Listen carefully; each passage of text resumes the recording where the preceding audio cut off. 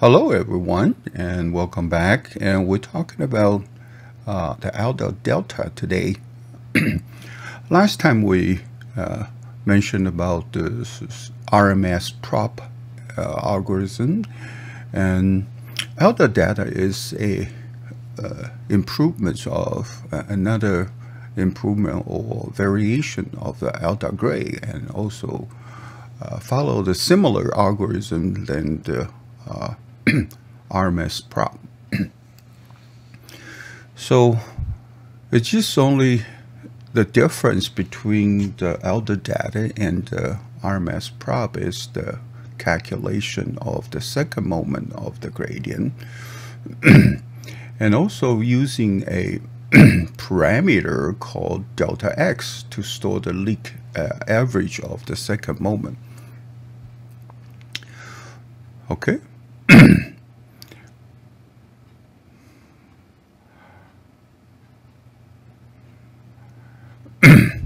Here's some technical detail and review some of these. We using this before when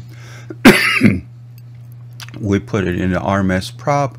The second order momentum was calculated by a exponential smoothing factors, and using though times the previous second moment plus 1 minus though times the component-wise square of the GT. G is the the gradient at the current point. The difference to the RMSProp is we perform an update using rescaled gradient GProm, and so we're using a so-called rescaled GProm, and we'll show you how the GProm was calculated. So the new solution xt equals to the old solution xt minus 1 minus this GProm, is what we call the scaled gradient. Otherwise, this is strictly the gradient descent algorithm. So let's see how we calculate the rescaled GProm. The GProm equals to the delta x, which is the leak average of the second moment, divided by the mean square root of a mean square called st. St is the second moment, times the original gradient GD. So it's kind of scared based on the delta x and GProm. So what delta x minus 1 is the leak average of the square rescaled gradient, and we show you how to update this. So we initialize the delta t equals to 0 and update the GProm each step with a new GProm. We calculate GProm squared basically. The delta x equal to the low times the previous delta x plus 1 minus low times the GProm squared. So this is very similar to RMSProp. RMSProp just have alpha on the top part, and lower part is exactly the same. So we're using the so-called delta x, basically adjust the step size in a sense. So we can also call this as a leaked average, because it's not exactly from the previous delta x step size, but we update the step size every iteration. Okay. So for the implementation, it's very similar to RMS. Basically, I just grab the program for RMS and just change a few lines. Again, we're using several NumPy and math function, import them, and then my objective function is still the Rosenbrock function and its derivative. we can plot this function in surface, okay. And this is the gradient descent algorithm using AdaDelta. I'm sorry. The framework is exactly the same. Only thing is how we calculate the second moment. Okay. Then here we calculate the so-called alpha, which is the step size from deviate from the RMSProp. Okay. Then we're using this step size alpha and times gradient, current gradient equals to the G-prom, which is the rescaled gradient. And then we use this to update the dx, delta x. Delta x is the physical step size.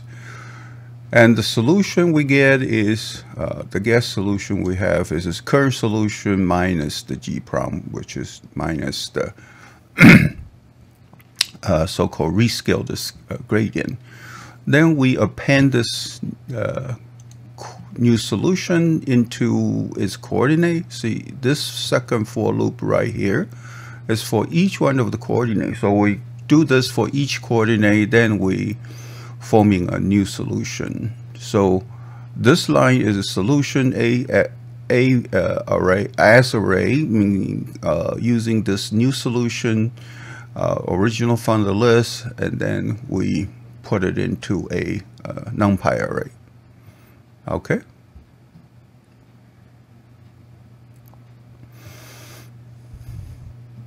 And then we calculate a so-called objective function, so score, and we'll store in the score. We'll print out each iteration and current solution and the score in a formatted manner. If the old score minus the new score equals to less than equals to 10 to the negative 5, and then we stop our algorithm, and otherwise we just save the old score, current score into the old score, and we reiterate for the next iteration. Okay, the main program is the same. I'm going to time it, because using the time it and using the similar C and similar range, 1000 iteration maxima. Okay, the row is 0.99, so here is really only, I have only one parameter to tune. So the row is basically the smoothing factors, or or we call it exponential moving average factors, or we call it exponential smoothing factors, or called rho, equals to 0.99. This algorithm is much easier to tune, and solving our problem called AdaDelta, and then we calculate the execution time. So we set a timer, and before we call the subroutine, ending the timer, and then we calculate the time delta, which is the time delta between starting and ending time.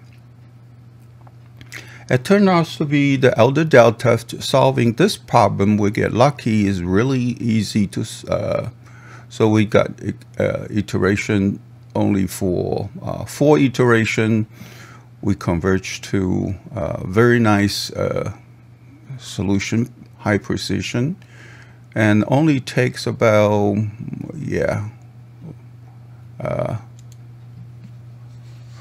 less than 8 thousandths of a second. Okay, so this is a fairly good case. I guess we get lucky for that. And then the next one, I have a similar routine and solving for just a quadratic function, x squared plus y squared. And you can change that to Rosenberg for your own exercise. And I show the trajectory, actually, how the algorithm actually converge. All right, so this AdaDelta is a very similar algorithm to RMS, but it just have a dynamic step size.